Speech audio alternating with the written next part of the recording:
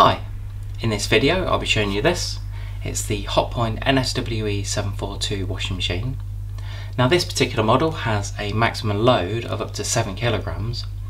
There are other models in the range, so there are 8 and 9 kilogram versions that look very similar to this, so the displays are pretty much the same. There are also different models like the NSWF range. The main difference between the E and the F are there are certain models for certain retailers, but you'll notice that the design of the machines are pretty much the same. So for any of the features and benefits I'll show you will be pretty much the same across the whole of the range. So anyway, I've got it plugged in, let's have a look. So first of all I'll show you the dimensions of the machine.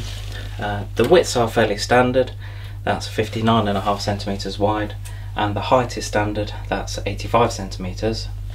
The main things that can vary between all washing machines are the depth. So if you're looking at just the top part, then that one is only 51 centimeters.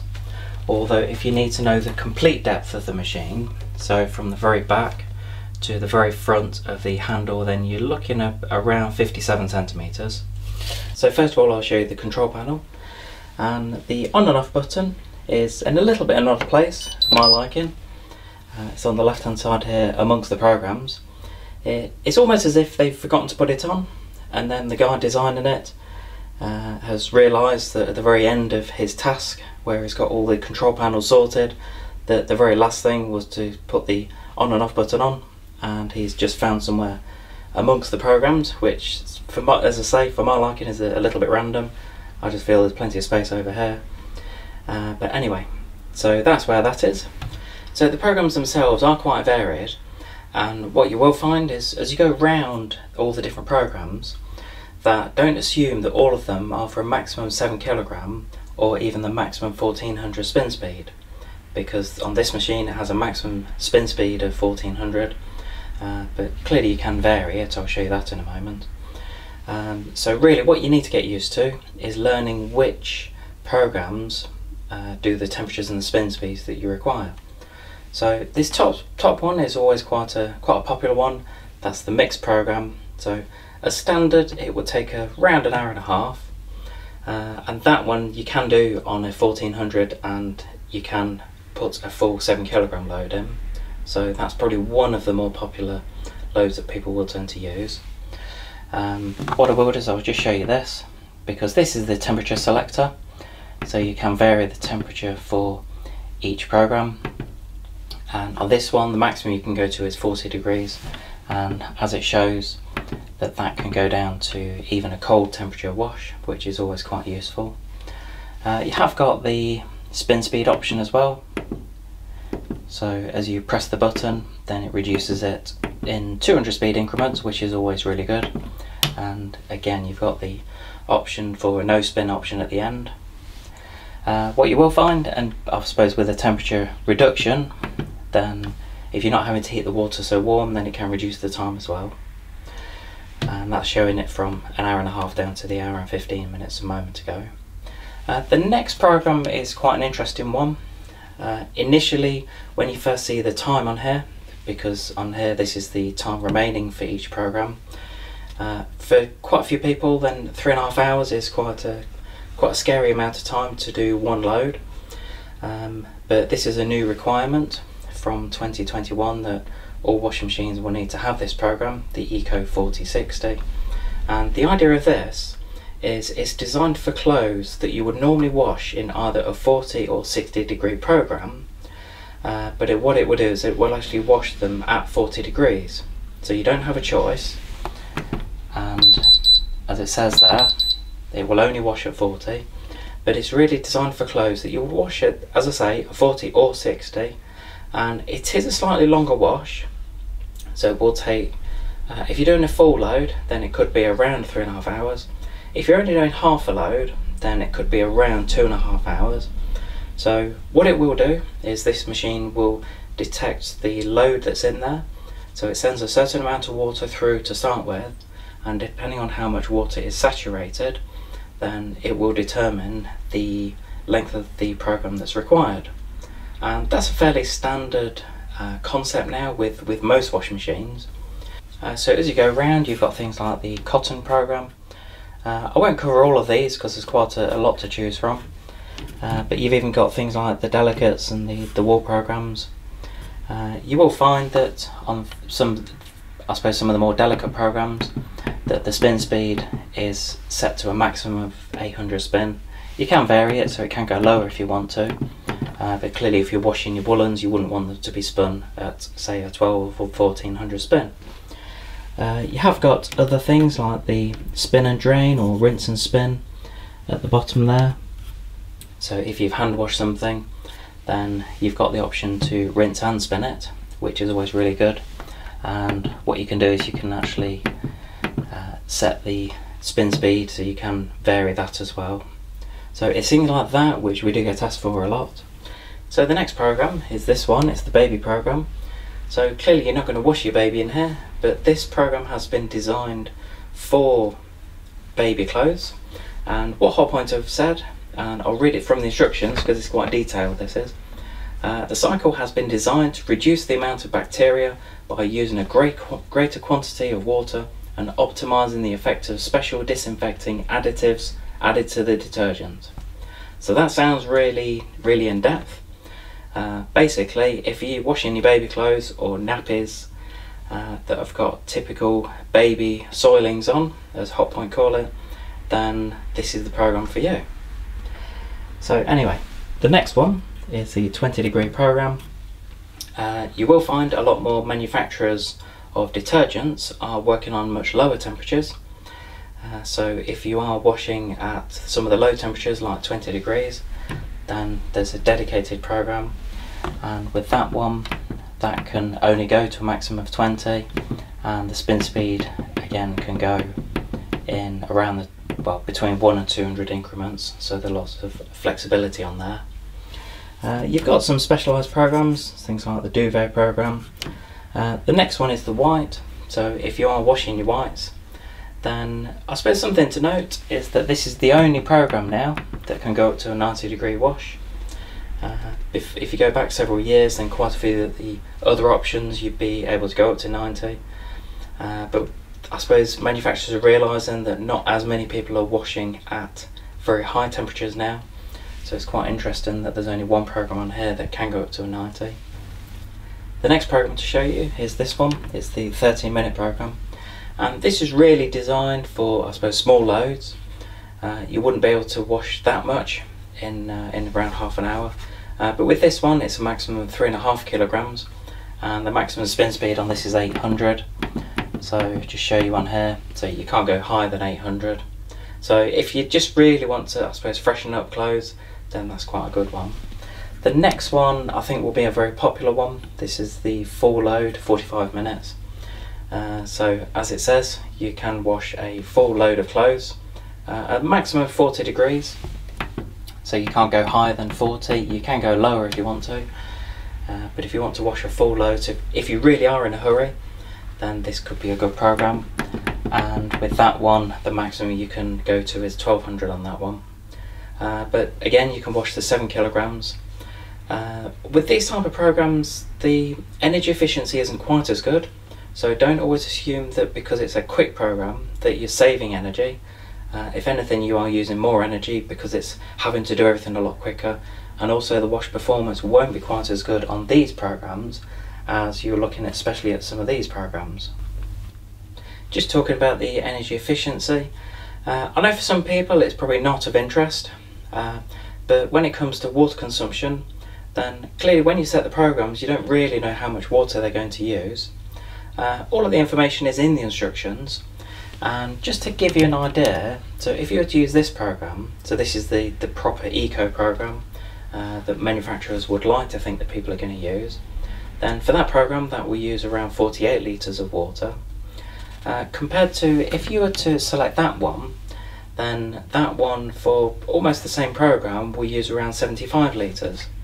So the timing isn't too different, but just going from that program to that program, you're going from 48 to 75 litres.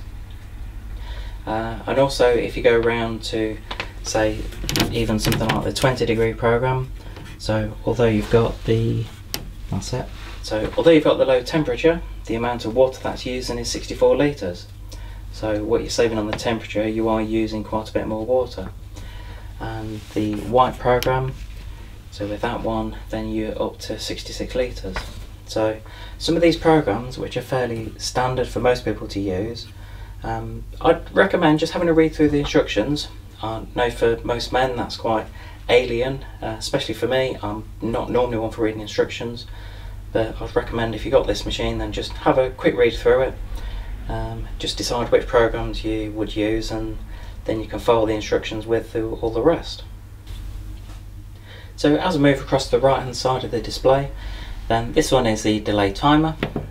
So what you can do is, if you're using things like economy 7, or if you just want the machine to be delayed, then you've got this option here, and as it shows, it goes up to 24 hours, and then it just goes back to the standard. So that's always a useful option. The next one is the key lock.